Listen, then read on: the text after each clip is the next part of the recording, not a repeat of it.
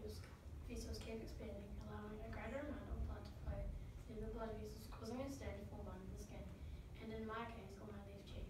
Can you see it? Probably not. It's changed because of laser surgery. I've had laser surgery since I was 4 years old. My parents were advised to get laser surgery done because I was going to get darker and more rays and it would have covered my whole cheek. My parents were also worried that I could have been bullied if I felt bad about myself for having a birthmark. One day I was at kindy and realised I had something a bit different than others as I came home and said, don't worry, I can lick my birthmark off. Every 4 to 6 months I go to Wellington to see Professor Sweetie, who is a world leader who blasts my blood vessels with a laser gun. My day starts at 7 AM when I get my photo done by rote, and then the waiting begins. Waiting.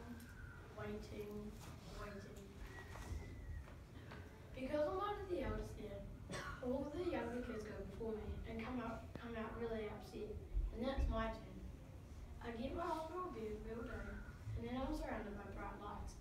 I get my mask put on, Like this? which holds general anesthetic. I have to be asleep so the laser gun can blast my blood vessels. They tell me it feels like 1,000 rubber bands hitting my face. I've had that for 12 times, and I'm done. No more surgeries.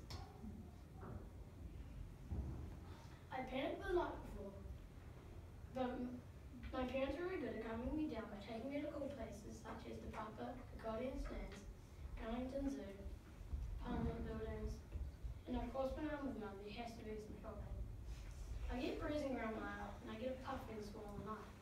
The swollen eye happens for about 2 days and sometimes get my eyelashes singed. I'm usually a bit weepy when I come out of surgery. I don't know why.